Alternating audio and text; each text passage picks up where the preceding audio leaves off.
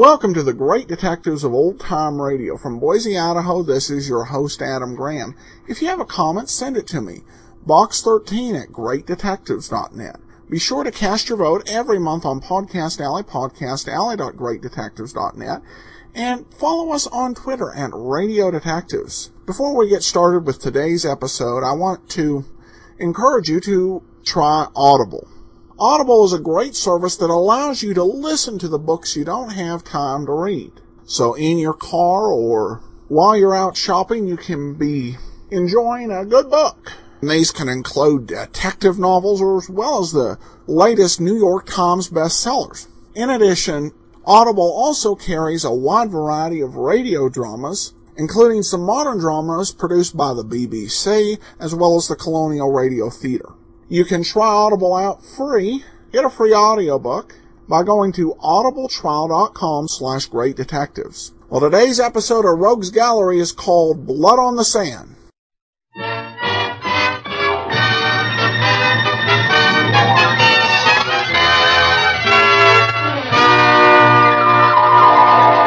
The F.W. Fitch Company, makers of those fine Fitch products, presents Dick Powell as Private Detective Richard Rogue in Rogues Gallery.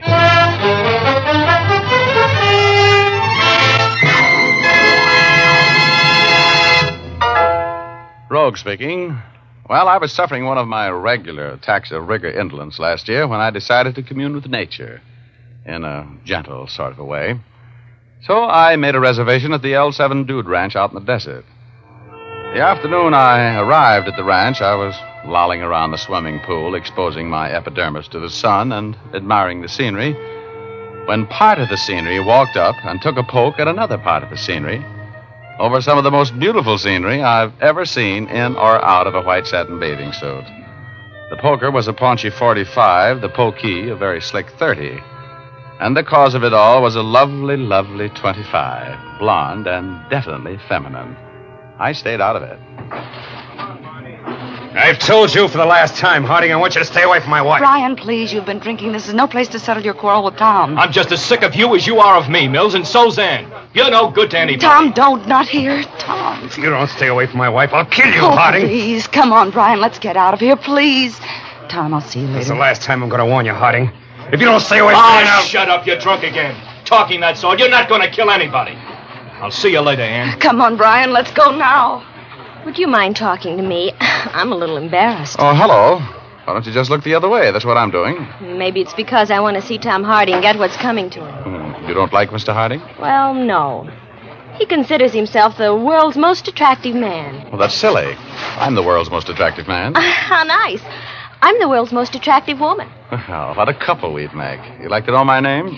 I know you. You're Richard Rogue. Been reading my mail. No, but you're a very famous person. I've seen your picture in the paper lots of times. Society page, of course. Was it? I don't remember. Well, that's thoughtful of you. What's your name? Lucia Logan. Should I know it? Not unless you're looking for a secretary. That's what I am. Like to ride? Love it. Some of my best friends are horses. You're lucky. Some of my best friends are skunks. Want to go for an early morning ride with me tomorrow? Tomorrow we greet the dawn on horseback and, Yeah? I'll wear a coat to keep me warm, Richard.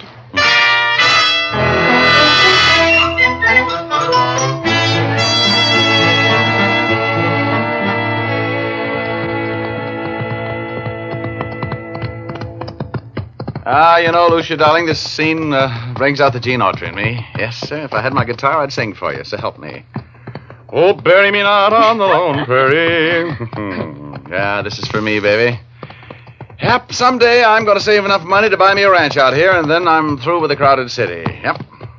Me for the wide open spaces, with my dogs and my horses and... And a pretty little partner to cook and sew. And milk the cows and throw down the hay into the horses' stalls. I'm not listening anymore. Oh? What's ever happened to the pioneer woman? Richard, look. Where? Over there, where I'm pointing. There's a man lying there. Huh? Yeah. Come on. He's hurt. Must have been thrown from his horse or something. Yeah. I can't hang on, Richard. Well, take it easy then. Oh, boy. Whoa, whoa. Settle down. Whoa, whoa. Oh. Oh, no. This couldn't happen to me. Who is it, Richard? It's Tom Harding, baby. Stay on your horse. Is he unconscious? No, he's been shot. He's dead.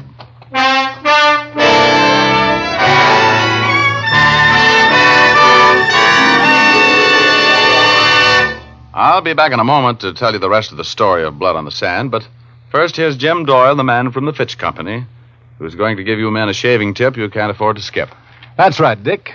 I want to tip you men off to the grandest, smoothest shave you've had in a long time.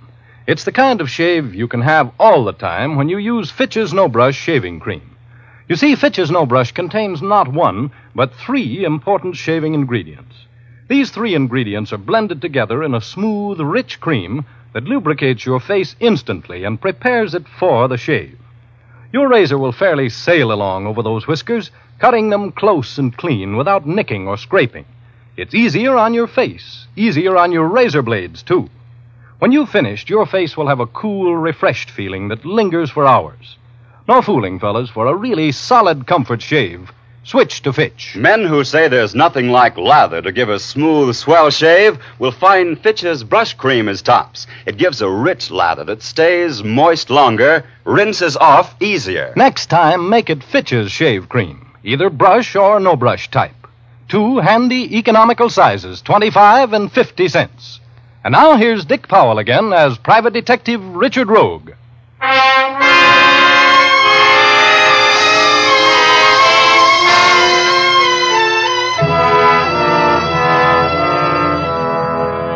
As I was saying, before Jim Doyle put in that pitch for Fitch, when the great outdoors called me down to the L7 Dude Ranch on the desert for a 2-week vacation, I didn't expect to meet a dream girl like Lucia Logan. And I didn't expect to hear a writer, Brian Mills, threaten to kill his friend, Tom Harding, if he didn't stay away from his wife, Anne. And I didn't expect to make a discovery which Lucia and I made on a sunrise horseback ride the next morning. We were just riding along, enjoying the dawn, when we saw the body of a man lying on the floor of the desert. I reached the body first. Who is it, Richard? It's Tom Harding, baby. Stay on your horse. Is he unconscious? No, he's been shot. He's dead. Oh, Richard. He was murdered, and there's no gun here. Oh, why do things like this always happen to me? Oh, Richard. Let's get back to the ranch. I'm scared. There's nothing to be scared of. The guy's dead. But whoever shot him might still be around here, Richard. Whoever shot him never was around here, baby. There's not a footprint in sight. And he was shot from long range, if I'm any good at my business. But it's just getting light. You remember last night, baby? Remember the moonlight? It didn't even take good shooting to kill this guy.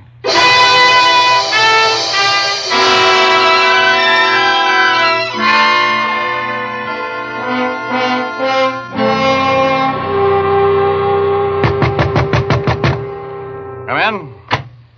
Hello, Rogue. Oh, hi. You're Sheriff Kane, I take it from the badge. That's right. I just got back from looking at that body you found for me this morning. Yeah? He was shot with a .32-20 rifle, a deer gun. No kidding. Wow. Have you figured out where the killer was when he did the shooting? My boys are checking. You, going to help me out on this case, Rogue? I'm on a vacation. Well, I can use any help you want to give me. I'll swear you in as a deputy. No, thanks, Kane. Believe me, I want no part of it. I'm up here for a rest, and I'm going to have it. Well, let me know if you change your mind. I sure will. Oh, by the way, any ideas on who would want to kill Hardy? Well, I just got here yesterday afternoon. I don't know anything about the guy. But you heard his life threatened yesterday at the swimming pool, didn't you? Oh, you know about that, huh? Mm-hmm. I just wanted to know how much you weren't going to cooperate, Rogue. Well, I knew somebody would tell you. Now, just leave me out of it, Kane. I pass. Well, sorry. I'll see you later, Rogue.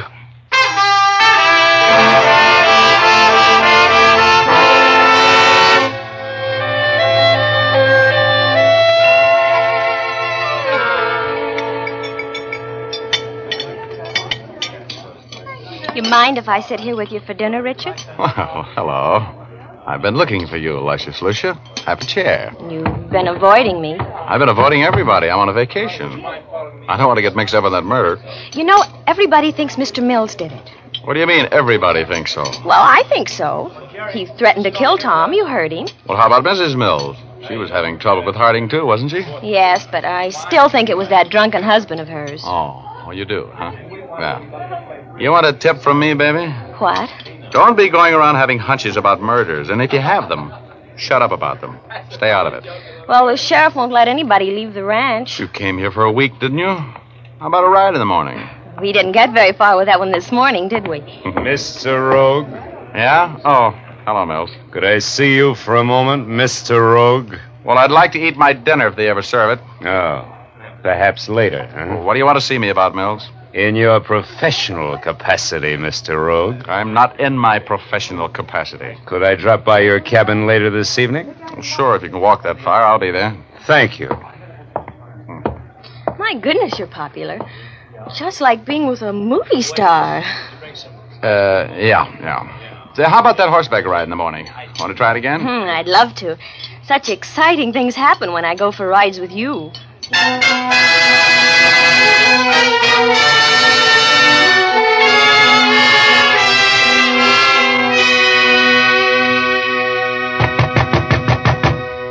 Come in. Oh, hello, Mills. Come in. My wife is with me, Rogue. Huh? Oh. How do you do, Mrs. Mills? Hello. Oh, wait a minute. I'll get these bottles off the chair and we can all sit down.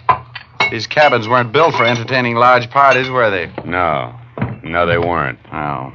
Well, now that we're all comfortable, Mills, what do you want to see me about? And the answer is no. Please, Mr. Rogue, you don't even know what Brian was going to say. You want me to get mixed up with the murder of Tom Harding, right? Yes, I do, Rogue.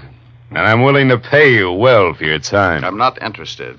You see, this is the first vacation I've taken for about 5 Rogue, years. I'm being persecuted.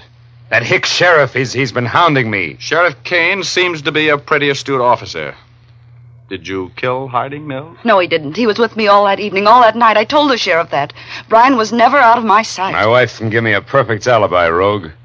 I'm not the sort of man who kills people, and I'm not going to be hounded by a country sheriff. Look, Mills, I'm sorry if you're being hounded, but I'm on a vacation, so I don't want... You must protect my husband, Mr. Rogue.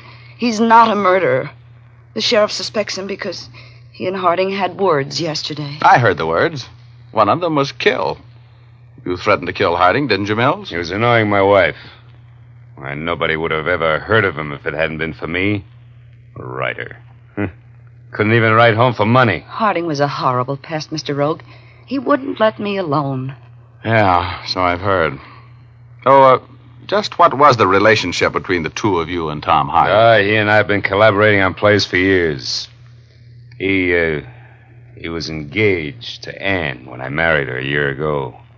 Since then, he's been giving us nothing but trouble. I never loved him, but I couldn't convince him of that. And I know one thing. My husband didn't kill him. I'll give you $500 to work on this case for me, Rogue. What do you expect me to do? Find the real murderer. Protect me. Convince that stupid sheriff I couldn't have killed Harding. All right, give me the 500. You got it with you? Yeah, I got it with me. Okay, now here's what I'll do. I'll try to locate the real murderer, whether it's you or whoever it is. And when I find him, I'll turn him over to the sheriff. Understand? Yes. But, Rogue, I didn't kill Tom Harding.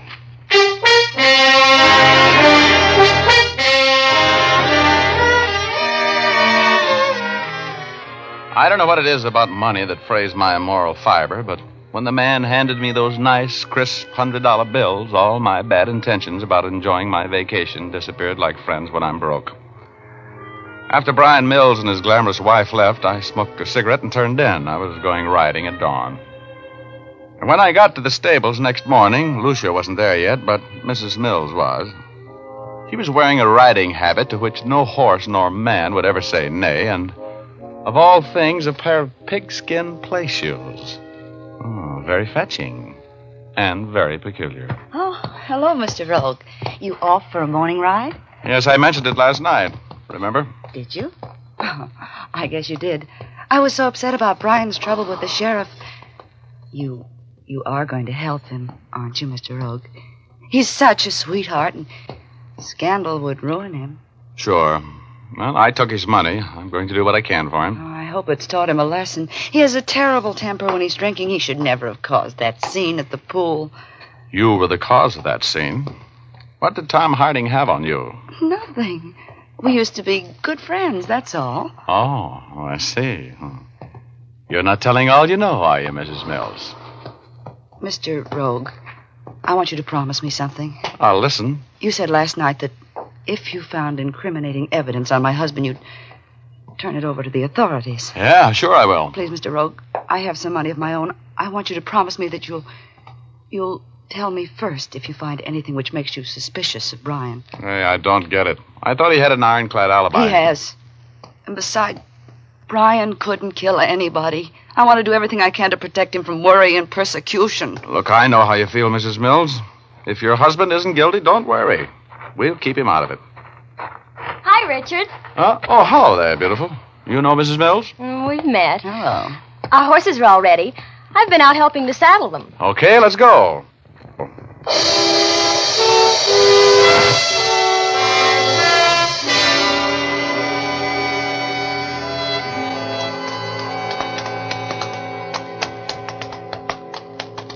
I don't like this, Richard. Climbing mountains on horseback. What do you think of Mrs. Mills? I don't. There's a method to my madness, baby. I'm a working man today. You are? Who are you working for? Secret. You've decided to get mixed up in that murder, haven't you? Yep, something nice happened to me. That's what we're doing here at the spot where we located that body. I was sighting in on this pile of rocks. Are you being mysterious? No, not especially. Today I'm being a detective. You see, Angel, Harding was shot with a deer gun. Everybody knows that. I'm no detective, and I know that. Okay, but do you know enough to figure out where the shot came from? By the way the body fell? I don't even care. I came out for a horseback ride, and I want to enjoy it. This is no fun, walking a horse up the side of a mountain. Well, we haven't far to go. Just stay with me a little longer. And to think I turned down a date with that nice-looking blonde boy from San Francisco this morning. Oh, look, are you going to stop beefing? Oh, boy. Why are you stopping, Richard? Oh, I just want to look around here a little bit. Oh, boy. What are you looking for? I'm prospecting for lead, maybe with a copper jacket. Come on, we're walking from here. Oh, no.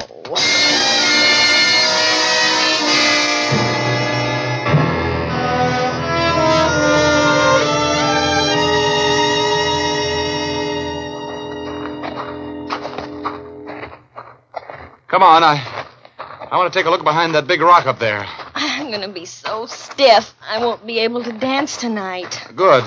We'll set them all out someplace near the punch bowl. Oh, no. I'm going to be with that blonde boy from San Francisco. And if you so much as ask me for a dance, I will... What's the matter? Look. Look there on the ground behind that boulder. Where?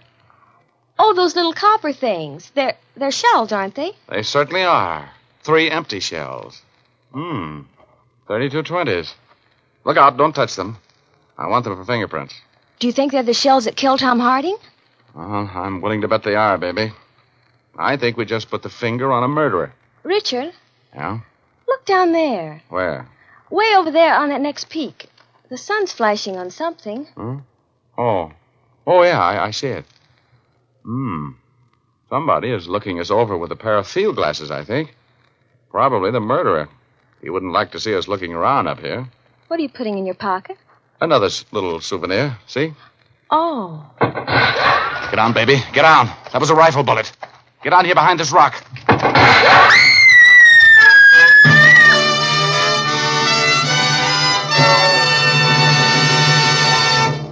Our story will continue in just a moment. But first, I'd like to remind you that the holiday season coming up will be the gayest in years, with peace on earth at last a reality. You ladies will undoubtedly want to keep in the spirit of things by accentuating your costumes and hairstyles with gay, sparkling jewelry so popular now. But remember, dull, drab-looking hair is not the kind of background you want for your jeweled hair accessories. Try using Fitch's saponified coconut oil shampoo to give your hair luster and a jewel-like sparkle. Fitch's saponified shampoo is made from mild coconut and pure vegetable oils, so it won't dry your hair. Even immediately after washing, your hair will be soft and shining, easy to set into your favorite holiday hairstyle. Using Fitch's saponified shampoo will take only a few minutes from your busy day, too. Just a little shampoo makes mountains of fluffy, fragrant lather.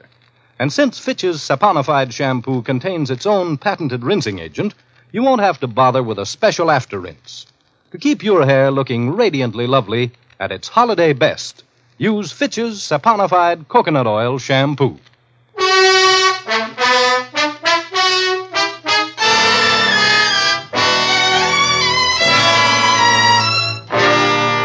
Now we return to Rogue's Gallery with Dick Powell as Private Detective Richard Rogue. My thoughts were as bitter as a quinine sandwich as I ducked down behind that boulder and listened to the bullets sing. With the whole world to get killed in, why did Tom Harding have to pick out a dude ranch where I was sweating out a vacation? I reached into my pocket where I'd put the empty rifle bullets. The killer had fired at Harding, and they were there. I felt in my back pocket, and the other clue I'd found was safe. I tried to pull Lucia down beside me just as I heard another bullet sing.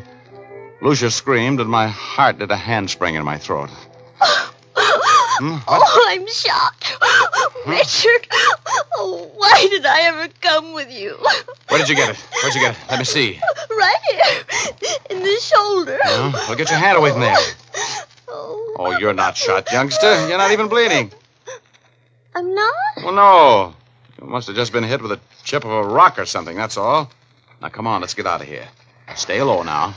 I'll go first. Oh, if I ever get back to that ranch alive, Richard Rogue, and if you ever speak to me again. Oh, take it easy, baby. This will be something to tell our grandchildren about. Our grandchildren? Richard Rogue, I never want to see you again.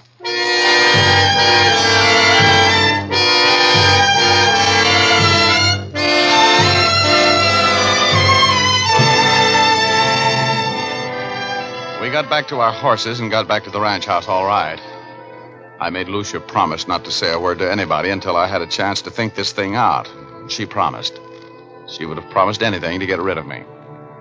I went to my cabin to look over the stuff I'd found up there behind that boulder, and as I opened the door to my cabin... Ooh, I got it. Right behind the ear, as usual. I watched the stars go by for a while, and finally I grabbed on the tail of a comet and didn't let go until I was within dumping distance of cloud number 8. And there he was. My alter enemy, Ugor. You're a little late tonight, Rogie. Yeah, what happened? Somebody wanted to know what you found up there on that mountain. You should have stuck to your vacation, Rogie. Well, whoever it was, I'm going to have them over a barrel in a few minutes. Oh, I got to get back there. Help me. Oh, you better rest a while. I can't. So long, Midget. See you next week. So long, Rogie.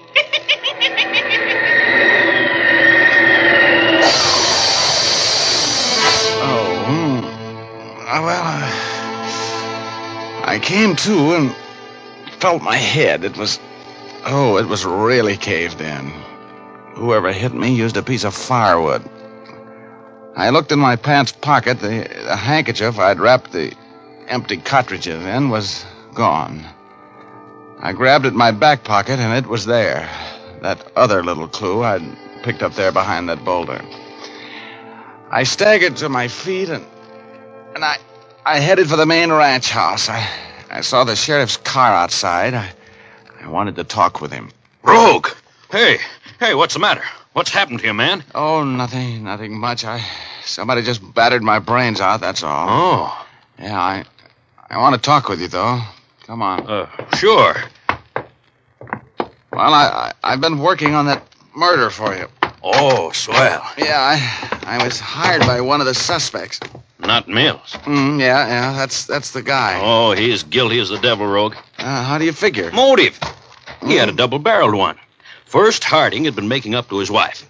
Second, Harding and Mills had drawn up partnership papers, providing that if either one of them died, the other would be sole owner of anything they were working on. Yeah? Sure. I've been checking on them through the L.A. police. They've got a play that every picture company is bidding for and every Broadway producer is interested in, a gold mine. Well, now that Harding's dead, the play is the sole property of Mills. Those two motives good enough for you? Well, how about his alibi? His wife said he was never out of her sight. If that's true, he couldn't possibly have killed Harding. Well, I got a call from his wife telling me to meet her at their cabin at noon. That's going to be the end of that alibi, I think. She sounded nervous and scared. I'm going over there now. Going with me? Sure. Yeah, I'll go. Oh, I found the place where the killer waited for Harding to keep his date to be killed. Oh, you did, huh? Yeah, and I also found the casings from the bullets that killed him. Well, where are they? Any fingerprints? Somebody just knocked my brains out and took them from me. Oh, how long ago? Oh, it must have been a half an hour. That's what you get for not cooperating with me, Rogue. You've cost me...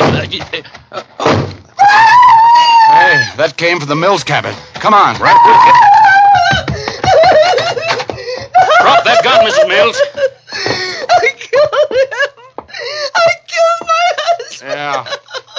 Yeah, you sure have. Hey, what happened? He had that rifle. He was going to kill me. Why was he going to kill you? Lock the door, Kane. Huh? Oh, yeah. Now, look, Mrs. Mills. You'll have to get a hold of yourself. Why was your husband going to kill you? Because I knew I was going to tell the sheriff he wasn't with me last night. He was drinking. He took that rifle and left before Tom Harding was killed. I told him I couldn't go on lying. Oh, that's why you sent for me. You were going to break his alibi. Yes. He killed Tom. He was boasting about it to me. Oh, poor Brian. I loved him, but I couldn't. Is that rifle there, 3220, Sheriff? Mm-hmm. It's the murder gun, all right. Well, looks like this case is all wrapped up, Rogue. I'm sorry, Mrs. Mills. Now, look, Sheriff, this case is all wrapped up all right, but not the way you think. Mills never killed anybody. Why, what do you mean? I mean, Mrs. Mills missed something when she beat my brains out and shook me down for those cartridges a while ago. Me? I don't know what you're talking about. Yeah, you'd better have something to back that up, Rogue. But if I haven't, I'll take the rap. Look, Kane. You see those fancy ladies' cowboy boots over there in the corner? Yeah? Get away from them. Up. I got her. Bring those boots over here, Kane. Let go of me. Okay, Rogue. How about letting me in on it? Well, half the heel's gone off the left boot, isn't it? Yeah? Let go of me. If you don't stand still, Mrs. Mills, they're going to slug you. I've got that broken boot heel right here in my pocket, Kane, and I had a witness when I found it this afternoon. Up there behind that boulder where Mrs. Mills here waited for Tom Harding to keep his date with her and a couple of slugs from a 3220. Well, that's the end of the story. Mrs. Mills didn't want her husband, and she didn't want her old boyfriend. She just wanted to own that play everybody was fighting for. So when her husband threatened her boyfriend, she went into action. She invited Tom Harding to a rendezvous on the desert and shot him to death. And then when her husband was suspected of the crime, she gave him an alibi so she could kill him later and swear it was self-defense. She would have gotten away with it, too, if it hadn't been for that half of boot heel. The minute I saw it lying there behind that boulder, I thought of her western riding habit that morning and the pigskin play shoes. That started my massive intellect to work, and of course, when that happened, that was all. I also remembered the faint odor of her expensive perfume just before that log knocked my brains out. And, after the excitement was over and I had combed the lump out of my hair, I went over to see Luscious Lucia. Oh, you. Oh, hello, dear. I just thought I'd drop over. I told you I never wanted to see you again. Oh, well, she was a little on the chubby side anyway. You know what I mean?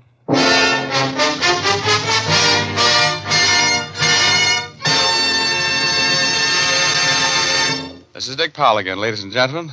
Believe me, Richard Rogue is the only man who ever made money on a dude ranch vacation. We hope you enjoyed our story. Ray Buffum wrote it. Leith Stevens composed and conducted the music, and Dee Engelbach produced and directed. Don't forget now, we all have got a date next Thursday night. We're going to do a little story about murder, arson, and a lovely lady. We call it Fortune and Furs. So make a date with us, will you?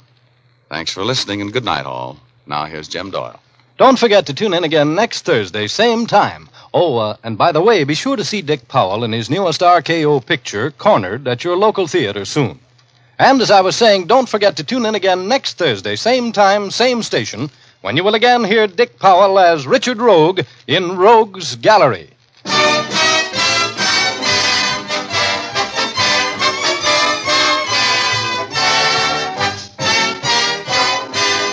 Remember, if dandruff is your problem, ask for Fitch's Dandruff Remover Shampoo. Removes dandruff the first time it is used. Fitch's Dandruff Remover Shampoo is the only shampoo whose guarantee to remove dandruff is backed by one of the world's largest insurance companies. This statement can be made by no other shampoo. Ask for Fitch's Dandruff Remover Shampoo at your drug or toilet goods counter, barber, or beauty shop. Fitch is spelled F-I-T-C-H.